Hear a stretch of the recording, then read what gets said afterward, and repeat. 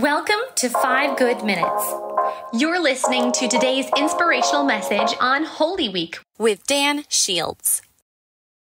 The year was 1973, and after a landslide victory, the closest advisors to the commander-in-chief felt confident in their position of ultimate power, the will of the people having voted the administration and their beloved president in for 4 more years. And they had plans for the country, security and prosperity and change. And to a man, they were not just faithful to Richard Nixon, they were almost fanatically committed. Charles Colson, one of the president's closest advisors, said, "We had sacrificed very lucrative law practices. We had invested our whole lives in the work, 24 hours a day if necessary." He later claimed that he and his fellow advisors would have laid down their very lives for their president. And in return, they had gained enormous power and prestige and privilege. This small group was arguably a collection of the most powerful men on earth. But something was wrong, terribly wrong. There were ominous forebodings that a storm was rising, one that could mean disaster for all of them.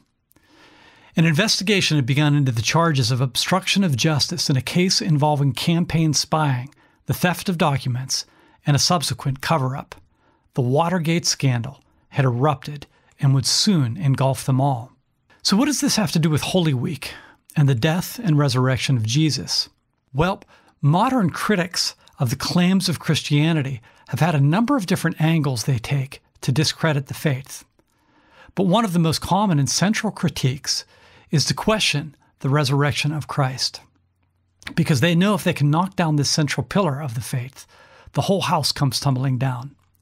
One of their main arguments was that the apostles fabricated the story of the resurrection for personal gain, for power, prestige, and privilege. But the first question that comes to mind, and that we all should have, of course, is what power, prestige, and privilege were they aiming for? They knew that they would be ostracized, hunted, persecuted, and possibly killed, and all but one of them were.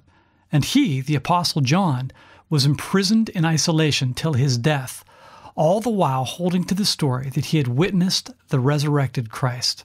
He knew that recanting and denying those audacious claims would mean freedom and comfort, seeing his beloved Israel again, seeing his loved ones again. But all of the apostles of Christ went to their deaths holding to this claim. And they weren't the only ones.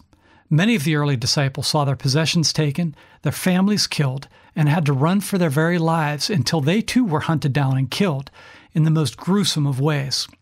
The disciples of Richard Nixon, when pressure mounted, dropped one by one, admitting to their lies. They too faced loss, the loss of power, the loss of reputation, and for some, the loss of freedom. But their lives were not in jeopardy. Their families weren't in danger, and even their financial situation, though less stable, was not totally at risk. I mean, at worst, these men would face ridicule and possibly a short time in a white-collar prison. But they would write their memoirs into books and do interviews on TV and justify or rationalize their actions, and life would go on, and they would probably come out wealthier than they had before. Yet all of them, to a man, jumped ship.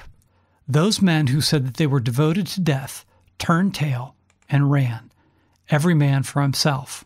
And the disciples of Jesus did the same thing at first. Their leader was dead, and so were their hopes for the future, and they all ran for their lives, every man for himself. But a few short days later, everything changed.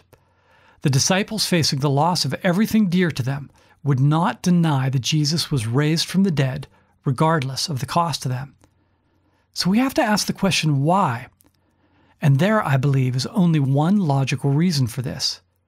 It was that the benefit far outweighed the cost. It was that they actually saw the risen Christ, that they knew that he truly was God himself, and they knew that one day, very soon, if faithful, they would spend their eternity with him. There was no earthly thing that they stood to gain, only loss. But if what they witnessed was true, they had only gained from obeying, even if it meant the loss of everything. Thanks for joining us here today. There's a lot of great content to explore on Orchard Hill Plus and on the Orchard Hill main feed from the weekend. Have a great day.